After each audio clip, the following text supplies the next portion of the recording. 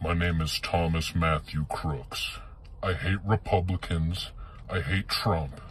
And guess what? You got the wrong guy. Hello again, party people, and welcome back to my worldwide award-winning channel.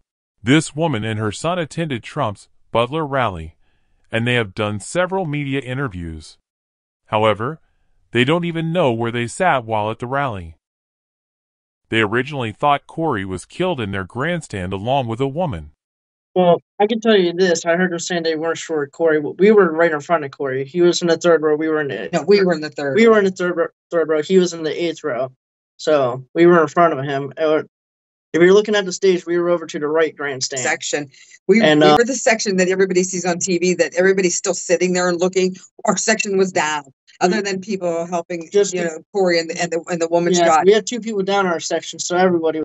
The woman claims there was bleacher located beside the right grandstand, and she claims this is where they sat. She says the seating was removed before various photos were taken. I think is maybe one of the biggest deals that hasn't been addressed, in that you personally witnessed people beyond Corey Comparatore, David Dutch, James Copenhaver, and Donald Trump being shot. You've seen additional victims there at the rally. Is that right? That's correct. So here's what happened. You have 3 shots. You had us heading down to hit the ground. As we're hitting the ground, obviously there's a lot going on, but the people above us in the bleachers were yelling for medics and for help because there was people shot. So those people were shot in the first or second shot because they were already yelling for medics before other shots went off. So we now have a man and a woman down in our section. They're in the, I don't know, what do you think? There's 12 rows, maybe in the 10th row-ish. Yeah, towards the top. Definitely. Towards the top, for sure. Woman. We don't know if she lawyered up or what, but now, just to clarify, you're talking about 2 different people. This person here was the man who Joe just said was carried by one arm.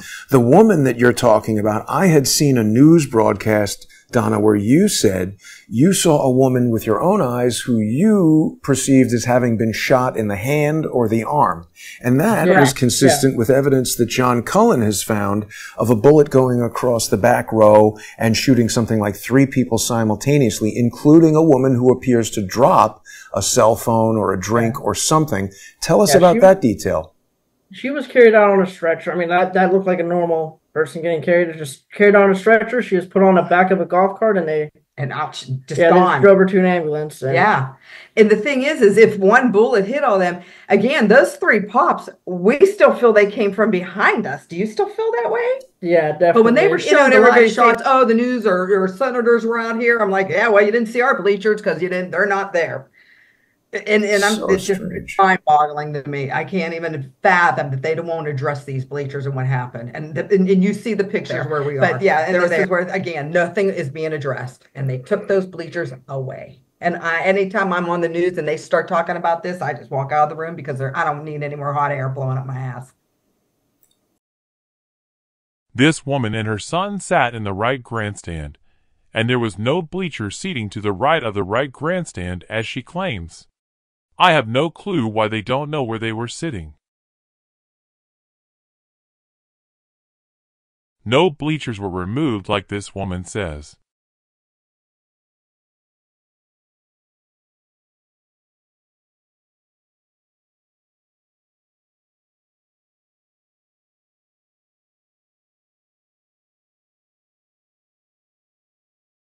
And no woman was shot in her grandstand.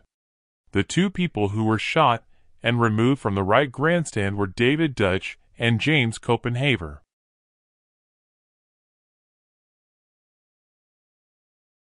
The person they saw being worked on, then carried off on a stretcher that was on top of the 4-wheeler, was David Dutch.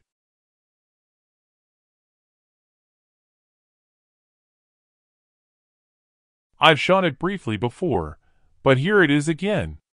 Red Hat Guy who saw Gimbal Guy fire shots was sitting right here. He sat 4 rows from the area where the Gimbal Guy fight happened. Red Hat Guy has video of the Gimbal Guy fight that we need to see, party people.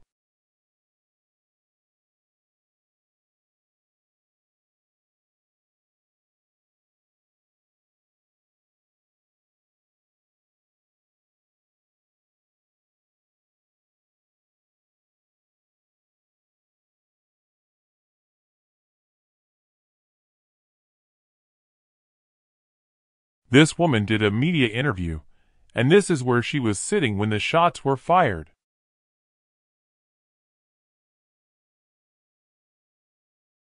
This tall guy in the black shirt and long hair did a media interview, and here is where he was standing. This guy did an interview and claims he's a doctor who helped carry Corey from the grandstand when he never did. This guy walked over to Corey and took his shirt off and was up to something shady before completely leaving the grandstand before everyone else did.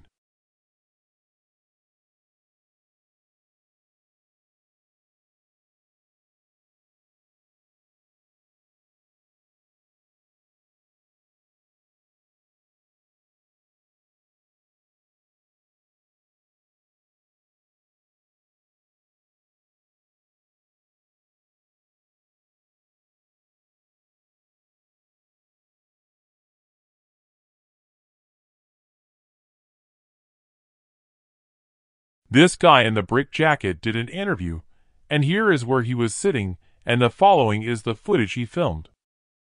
The president's been shot. Oh no. No.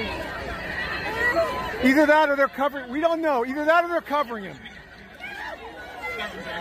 We love you. We love you, President Trump. We love you. We love you, President Trump.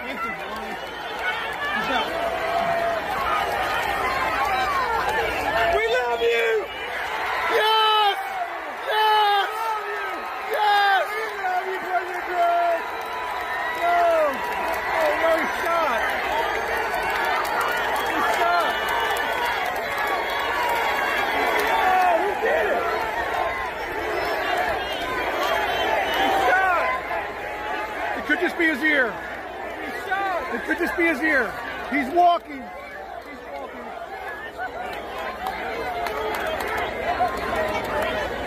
Who did it? Dude, that's fucking wild.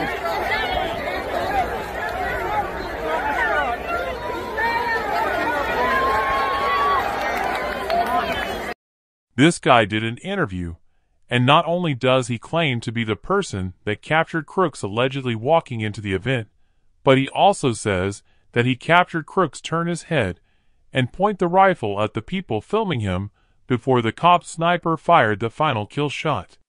The gunman's face looking directly at them. And why this is significant there it is because people are now saying, and the Butler DA here in town is saying a local police officer that shot him, got his attention, caused him just enough time to turn left, and that's when the Secret Service snipers ultimately took him out. So, this guy did an interview, and I still can't find this guy anywhere in the crowd at all, but I'll keep looking and let you know if I find him. But I did find this though. Stop the steal. It's referring to the 2020 election being stolen from Trump, but I found it funny because it was really close to this sign at the Trump rally. Thanks for watching my videos, party people. I'm trying to grow this channel, so please subscribe, tell a friend about it, like the video, and leave some comments, and you'll see me in my next worldwide award-winning video.